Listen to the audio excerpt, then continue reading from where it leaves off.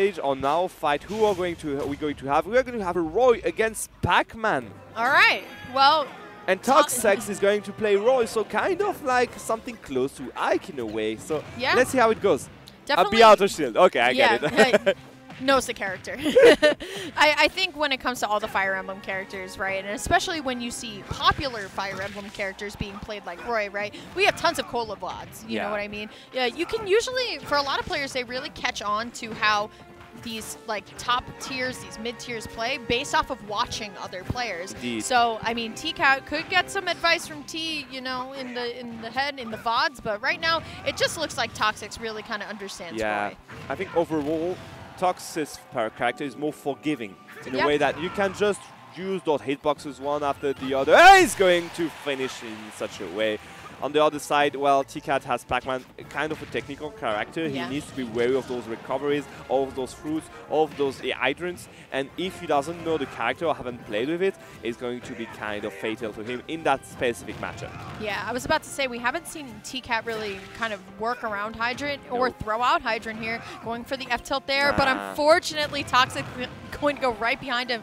Tcat just looking for a way to try and get a smash attack out, but no work with the Hydrant at all. Yeah, you know that Tcat here is just used to throw fists at his opponent because he's been going for those air smashes. He went for those up tilts before.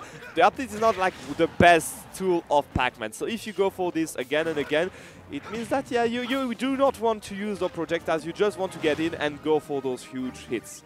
Yep, for sure. Here we go, though. Tcat has Bell out. Yeah, I mean, Bell is going to be a help here. There we and go. Still going to be able to find it. Unfortunately for Toxex, actually not going to be able to snap ledge in that moment. So that's really unfortunate for Toxex, but the double edge dance. That stocks away. Yeah, that side, be close range is going to be fatal for Tcat. One stock behind, going for the grab, whiffing it and getting punished for it. Again, jab into fair. Yeah, a jab into, okay, up tilted to back air. Perfectly well done here. By the side, Toxex already going forward with that stock. Neutral, be in neutral, why not? 86% already on Tcat. Yeah, honestly could have done it as well, but it seems like Tcat just falling behind just a little bit. I love how Toxex going for the down air there, but I would have probably rather seen some of the up air chains come out here. But honestly, double edge dance right at the ledge could potentially do it, or just an F smash right from center stage. We're going on to game number 2. It just seems like a little bit of a matchup check there. Yeah, that was a matchup check, and like, do you see the faces they are doing? I think like literally he knew how to play Roy and he didn't know how to play Pac-Man. That's literally how you can sum up that game. Let's see if like random is going to RNG is going to be more lenient here on the second game for Tcat. Give me a Meta Knight or something, man. Okay, I was close. Imagine. We already have Meta Knight at home. Meta Knight at home is Kirby. So there we go. The Meta Knight we have at home is Kirby. I love it. Regardless, Belmont. Yeah, so that's European Belmonts. Do you have any? We got Noxumbra here in France also, and we got also Leodagant in the west of France, if I'm correct. But is it going to be enough? Because this is kind of a specific character, literally just as Pac-Man we saw before. However, on the side of Tcat we have, well, Kirby. He wants to throw fists, so if he does manage to get in, it's going to be quite well. And those multi-jumps are going to help him edgeguard, Simon here. Yeah, you were talking about the edgeguard, and that's really important for Tcat on this Kirby here. Kirby is one of those characters that I feel like a lot of people sleep on. We have a North American rep, J-Jaw, who is fantastic with the character and is always willing to go off there, just like Tcat is willing to do right now. Belmont known for their very lackluster recovery, so Kirby can really capitalize off of that, but it's a matter of getting around all these projectiles first. Yes, so if he doesn't have room to breathe, the game is going to go on Tcat's side. However, if, for example, he does manage to reset, and on a big stage such as TNC, it's going to be quite easy, he will be able to find a kill here. So I think here the error for his, the error from Tcat here was to let him get room to breathe and to get back on the terrain. And those platforms are going to help him a lot. Yeah, that was great stuff by Toxex there, recognizing that the stage was going away. And once again, like we talked about, Belmont recovery not that great, but Tcat's still going to be able to at least even things back up. They're doing a really good job of catching the holy water because that could be a burn sentence coming out from Belmont. But yeah, and those platforms are going to help Toxex get back on the terrain. We see them already save his life a few times. Let's see how it goes for now. The combo was done quite well on the side of Tcat. He did manage to get some damage on, but is it going to be enough? I'm not sure. Yep. And you see how the rhythm is already a bit different here. Yeah, finds the up B on any other stage other than Town and City that might have KO'd, especially with the large ceiling that we have here. But the up B out of shield, it's the up tilt up air. Smooth. Oh, I would have loved to see the F smash come out right after that. Would have been a nice way to end the combo. But good nair out of the fire here. Jump. Yep, that's what you have to do. You have to go all the way out there. Nair's not your option though. It was actually forward air. Yeah, the shield here didn't have a good day, but let's see how it goes for now. Okay, finally we see those product eyes. Yep. And it's gone. Yep, and it's gone. Honestly, though, for those of you who may not know, the strong hit of Belmont's whip is actually at the tip. There's actually a little spiky ball there. So, like, positioning, spacing with this character is really good, but now Tcat utilizing the platforms of the stage to actually go out there and get that edge guard. You were talking about positioning, and this is literally what Tcat had done well here in the interaction they had. So he saw the air dodge and went for the platform to cover with F tilt. Perfectly well done. He gained the stock, but is it going to be enough? He needs to go there and find a few interactions just to be sure to gain that game. There it and is. I think it's going to be enough. There it is. That's it. That's all you needed to do, my friend. Matchup abused perfectly with my Tcat. Yep, that's all you needed to do. Run off fair twice, done. That's a Belmont stock gone. So good on Tcat being every single set we've had was game 3, hasn't it? Or except for one. Yeah, the cup one. The cup one. The cup guy. You can't forget the cup guy, Diamond. But honestly, everybody's randoms here seem to be pretty good. Yeah, the randomness evens out the Another Lucario. This is our third. Yeah, this is our third, and this is time to see how he does with it, because we've seen a few already. And against Bayonetta, Bayonetta is one of those characters, again, if you do not know how to do those combos, you're going to suffer a lot. For sure.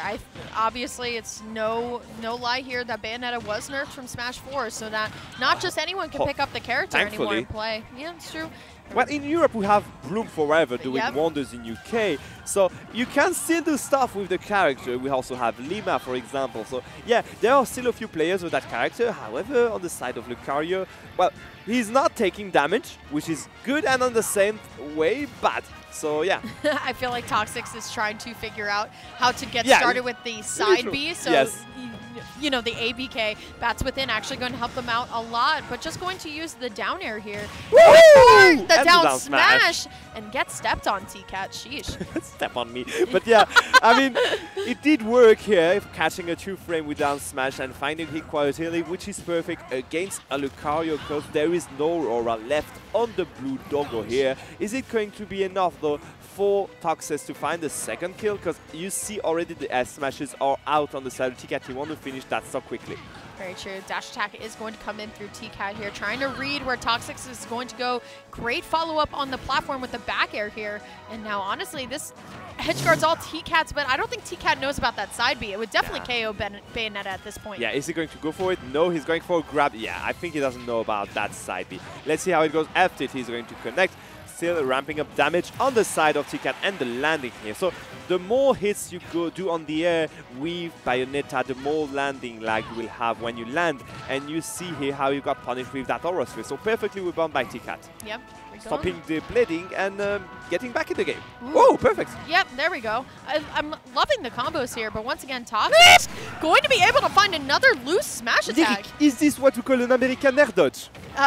Yes. Okay. Yes, that is an American air dodge. Marvelous.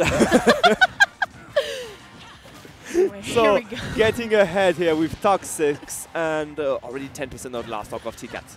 Yep. I mean, so far, I mean, it's just been Toxex stacking on so much damage and then just getting the read on the air dodge both times with down smash and F smash here. Tcat, though, down to the last stock, which means, you know, we could be down for, you know, a couple more side Bs, but once again, I don't think Tcat knows too much about it. I think we haven't seen one side B the whole game, so yeah, he doesn't know about that. Yeah, unfortunate. But still, Toxex, I would love to see a side B on stage and actually get one of the Witch Twist combos up, but if we don't see it, that's okay. I mean, yeah, for now, I think the biggest combo we had was down smash. Yeah. Yeah. Okay, gonna bounce off the side here. Tcat trying to read the aerial movement on the platform. Not gonna be able to find it. Looking for the back air and will find it. We're going down to the last stock game. Yeah, Free Humming finding Bee. it quite quickly because he didn't take that much damage when you think about it. Okay. Is he going to do anything up throw here? No combo though afterwards, which is a shame again. Yep. All right. Down throw. Who does that? He does. Tcat does. Oh, with down air smashes again. Yeah, but the air dodge actually going above this time instead of going all the way down into the blast zone here. Tcat stacking on a ton of damage at this point, looking much better. Yeah. And actually, even to back up, the Aura Sphere is actually going to hit. Looking for the back air, and honestly, this has gotten a lot closer. Is he going to do it? I mean, Bats within the he's going for the counters now. He's quite scared about the blue doggo again, and the damage does speak for it themselves. All right, you're good, you're good. I love the way he's going. I think we're going to have smashes going one side and the other. Yeah, here we go, another one. This is a 3-hit combo. This is the highest combo we've seen from Toxex in that game. No, this is really bad coming out from Toxex at this point. I mean, 102, Lucario with Rage and has all the center stage. Aura Sphere is not going to connect, but an Aura Sphere can KO at this point. Yeah, oh, smash again to connect. Perfectly, we're done here by, was it Tcat? That was Toxex. It was Toxex, yes, sorry. Toxex perfectly ruled by Toxex.